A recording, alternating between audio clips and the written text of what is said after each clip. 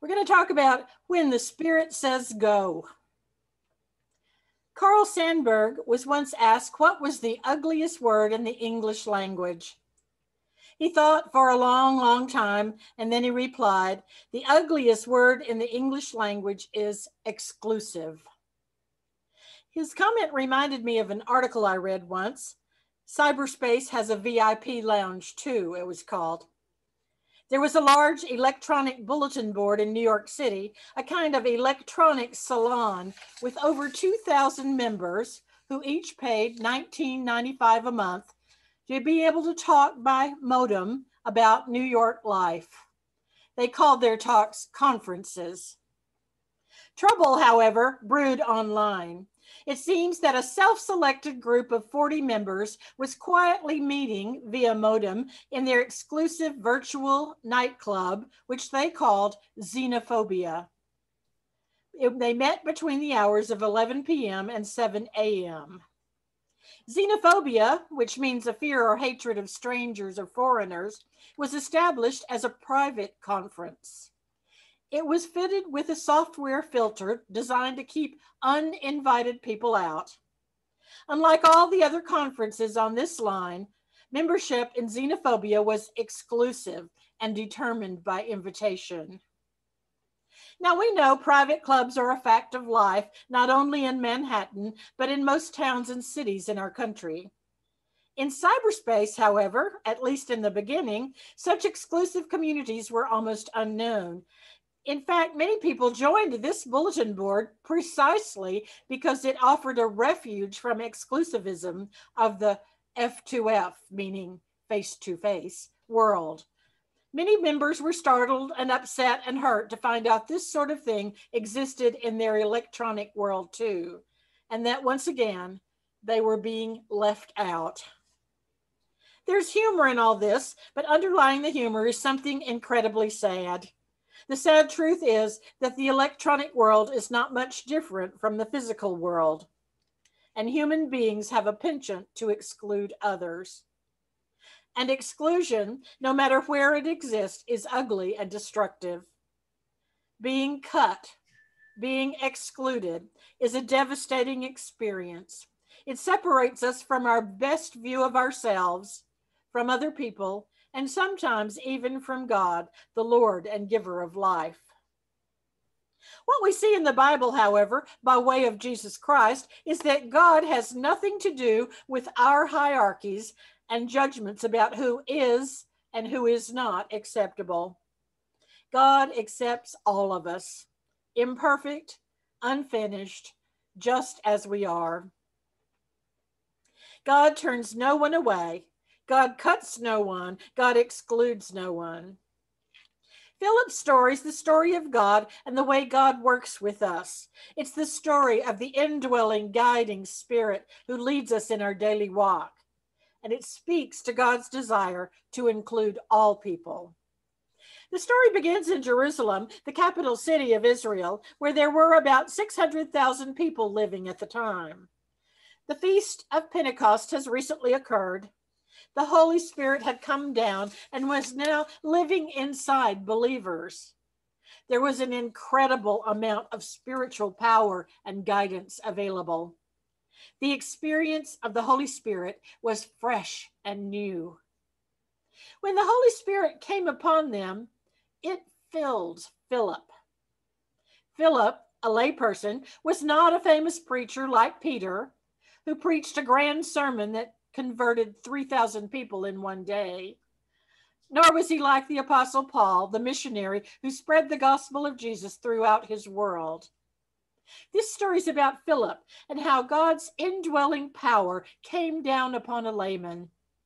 Philip was empowered to talk to people one-on-one about Jesus Christ and his love for all.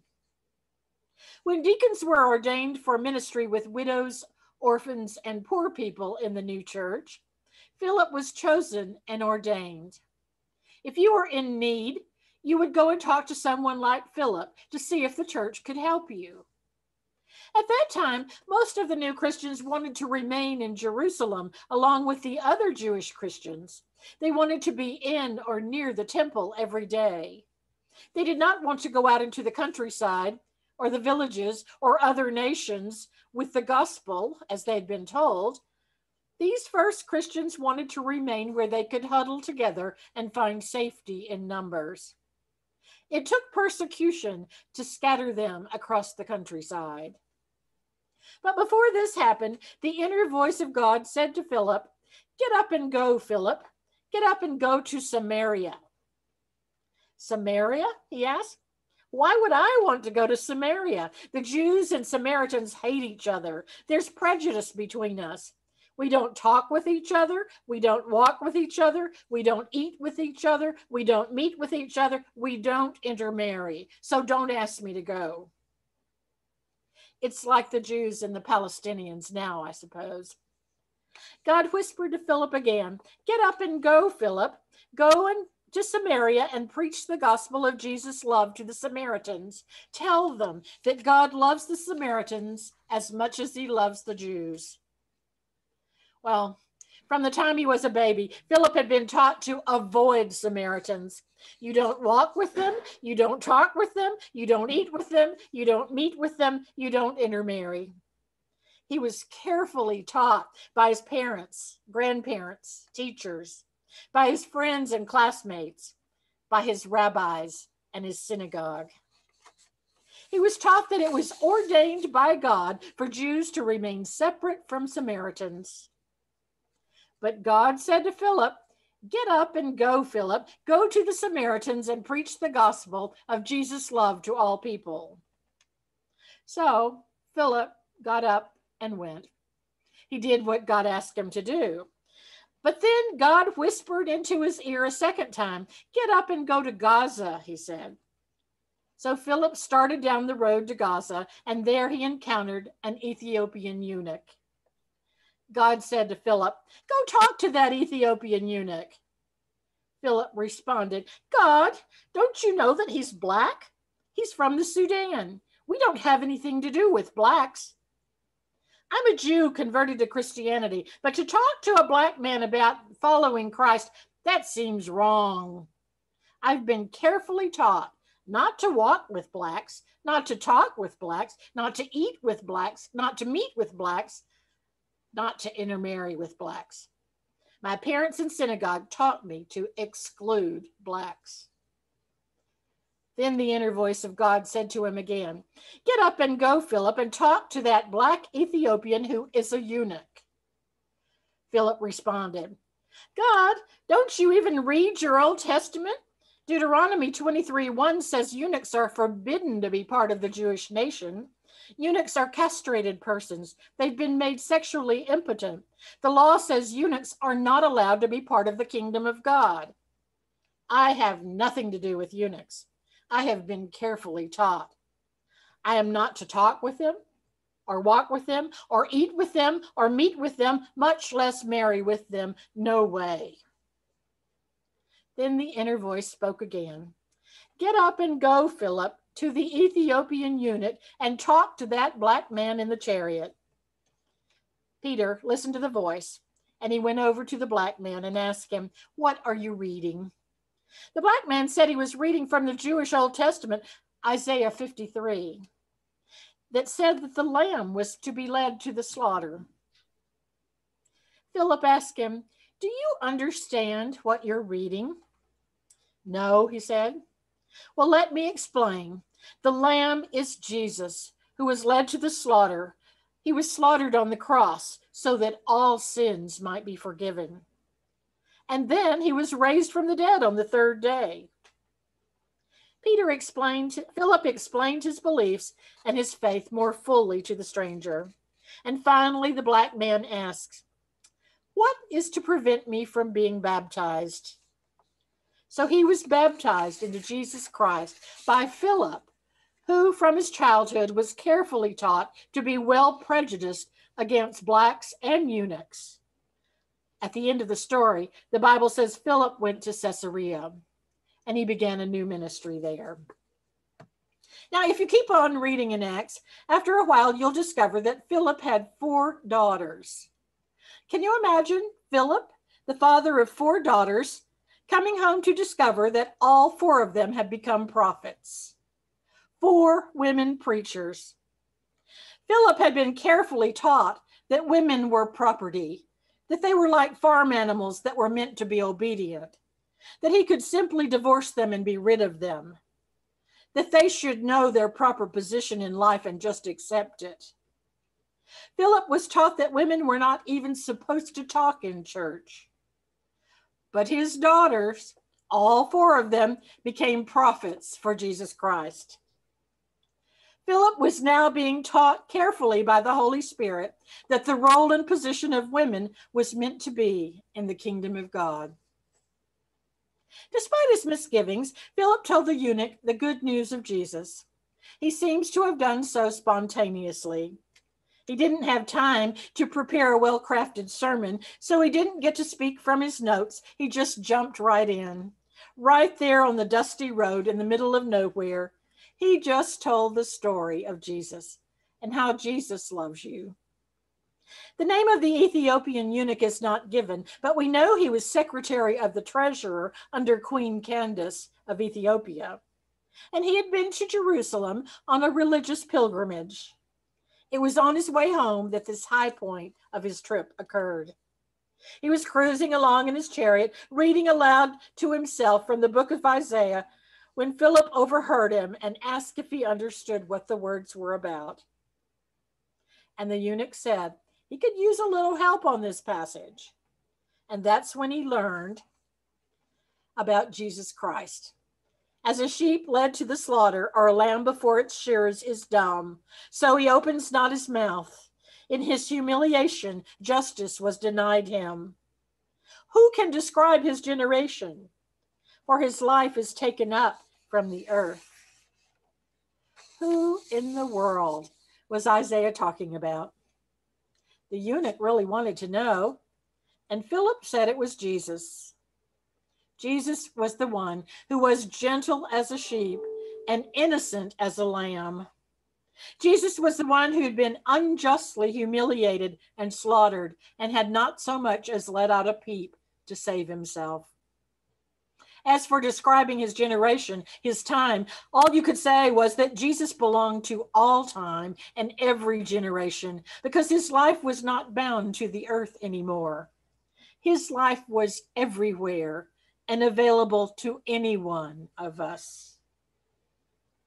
Did you notice the author was careful to tell us that the road to Gaza was a wilderness road?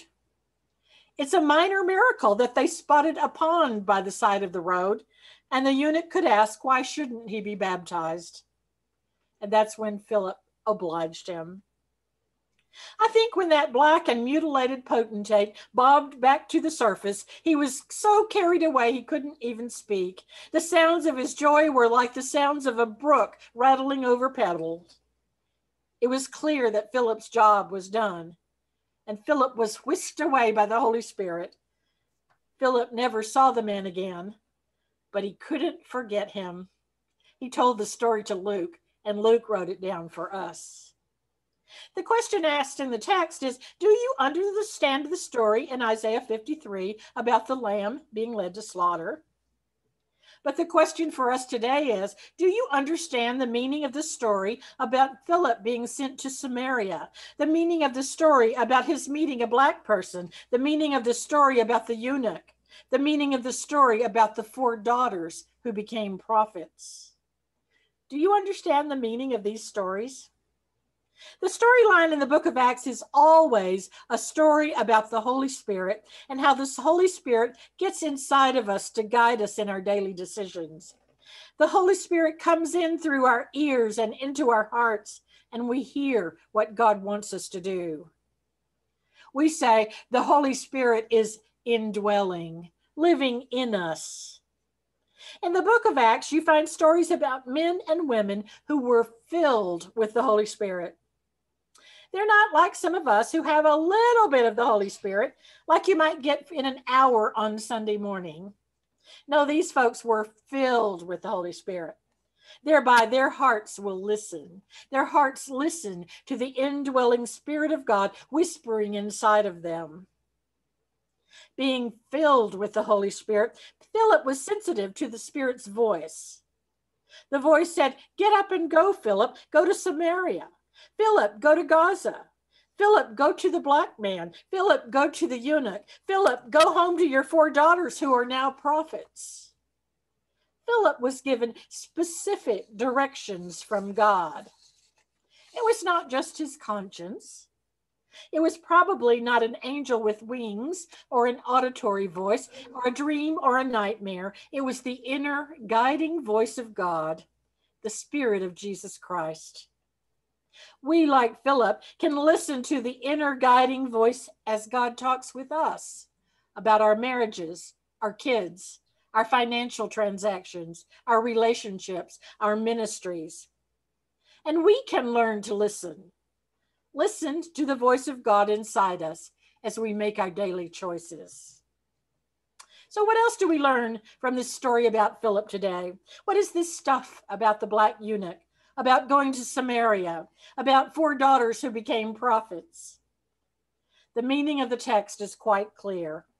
When the power of God gets inside us and fills us, it eliminates our prejudices.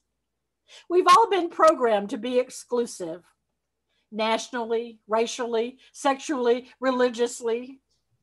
God's gospel for today is that people of all races, people of all nations, people of all sexualities, and people of all religions are loved by God.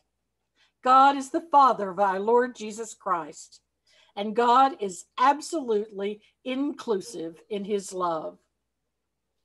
Now, if you have a little bit of the Holy Spirit, like you get during Sunday morning worship, then go ahead and hold on to your prejudices. Go ahead and be prejudiced against people who are not like you. But if you are filled with the Holy Spirit, if you're filled with the Spirit of Jesus' love, there's no longer any room in your heart for prejudice. The love in your heart can expand to include all kinds of people from all kinds of places, all kinds of races and religions and sexualities, all the people who are loved by God the Father. When the Holy Spirit, the Spirit of Jesus' love, fills your heart, there's no longer any room for prejudice. But there's one more thing about Philip. We may be led into relationships with people who do not know Jesus Christ. The Spirit may guide us to share our faith with strangers, even if we're not like Peter, the gifted preacher, or Paul, the great missionary. When we are filled with the Holy Spirit, the Spirit of Jesus' love, we're called to get up and go to others, to share our faith in Christ one-on-one. We're called to get up and go. The story is about Philip, the deacon who cares for poor people in the church. Philip goes when the Spirit says go, and he has an amazing encounter with someone he would never have chosen to meet, the Ethiopian eunuch. Peter witnesses to the minister of the treasury in the queen's court of Ethiopia. He witnesses to a man who has the ear of people in power, to a man who has the opportunity to put his faith in action in places where Philip will never go. So here's what I think. What every congregation needs is a lot of folks like Philip. We may not be preachers like Peter or missionaries like Paul, but we can share our faith one-on-one like Philip. We need people who listen for the Spirit's guidance. We need people who share their faith easily with others. We need disciples who can include all kinds of people in their relationships. We need believers who can open their mouths and tell the story of Jesus outside the walls of the church. We need you and me to be more like Philip, so we can transform the spiritual life of our community. Thanks be to God for Christ who saves us, and the Spirit who fills us and sends us. And God bless the Philips in our midst. Amen. Let's pray. Gracious God, we give you thanks for those who ask important questions, and for those who travel alongside as we seek life-giving answers. Center us when everything around us is swirling. Focus us when we find our lives difficult. Connect us when we feel cut off. Renew us when old categories no longer hold. Baptize us with your Spirit that we may be fresh and free. In the name of the one who is our center, Jesus Christ our Lord. Amen. Our closing hymn is 150.